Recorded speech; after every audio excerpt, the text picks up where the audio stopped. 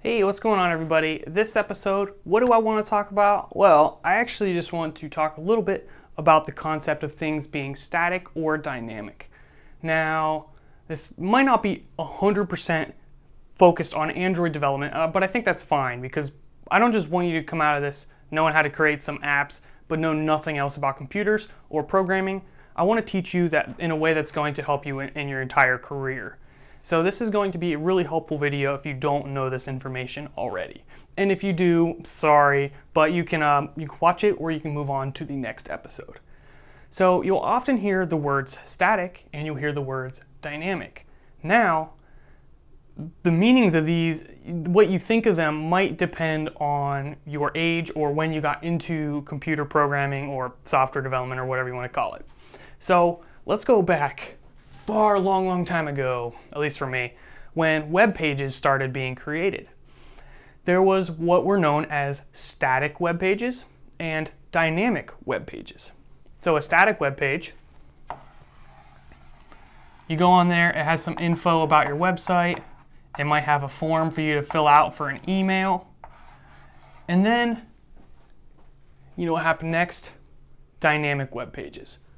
Boom! The whole world exploded and everything changed because now instead of just having this information, we could generate parts of the website. So for example, we could have the header that could be coded from one location.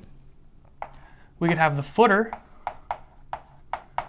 that could be coded from another location, and then we could generate the body, and this body would come from a database. So things changed, things were dynamic. And one of the real benefits of this is that you could create the content to be specific for a particular user. So rather than saying welcome, you could say welcome Caleb, or hello handsome, or whatever you wanted to say. Well, I guess handsome wouldn't be dynamic.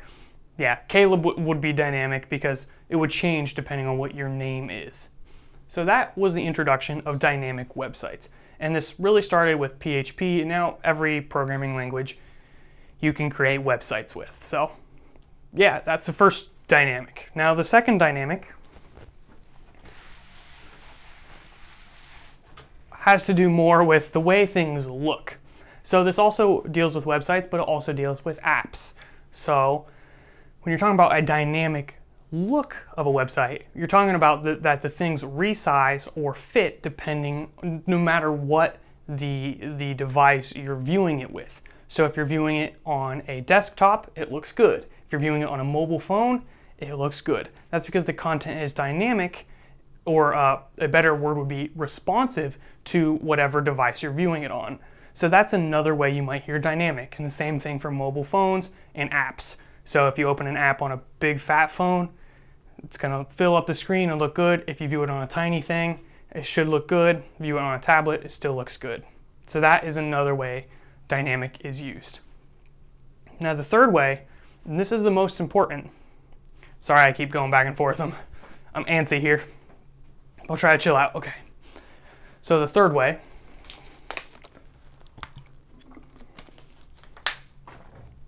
is, you ready for this? The way you access information and work with information. So XML, the stuff you define when you're creating your application, this is all static.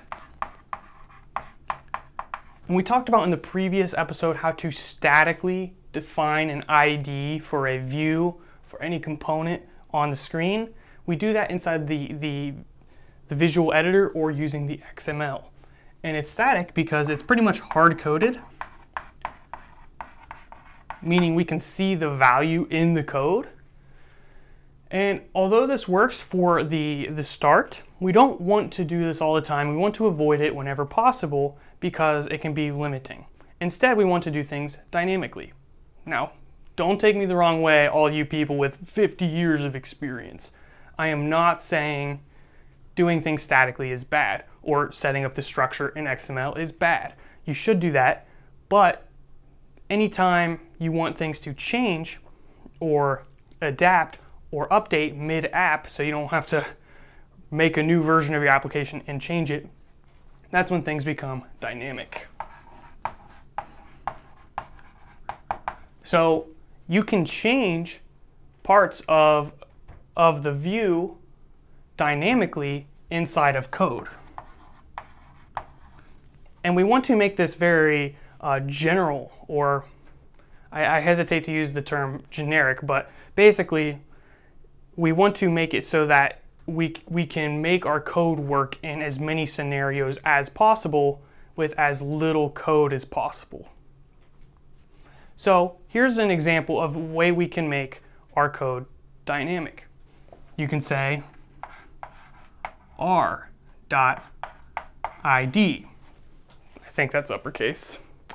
I'm just gonna take a little peek over here. No, jeez. r.id, and then we could say an ID of an element such as hello. We'll be using this as well as find view by ID to basically grab an element and update that. So later on we can have people type in what they want a text box to say and it will update. That's how you can do things like, for example, a shopping app or a shopping cart list or a to-do list. People can type in the things they got to do, press the button, and it adds to the list. It's all done dynamically in the code. So none of those values are hard-coded. You know, you're not going to put every single possibility of things people could shop for in the application. You're just going to grab whatever value comes from a text box. We're going to take that, store it in what's known as a variable. You could probably even skip this step, but take that variable value and display it on the activity. So mind the terrible drawing, but you guys get the point. So that's just a little bit on the history of things being static versus dynamic. So thank you guys for watching. Please be sure to stay tuned and check out the next video, because we are going to be probably making some buttons, just getting some more experience with the different things we can do. So go check that out, and I'll see you then. Peace out.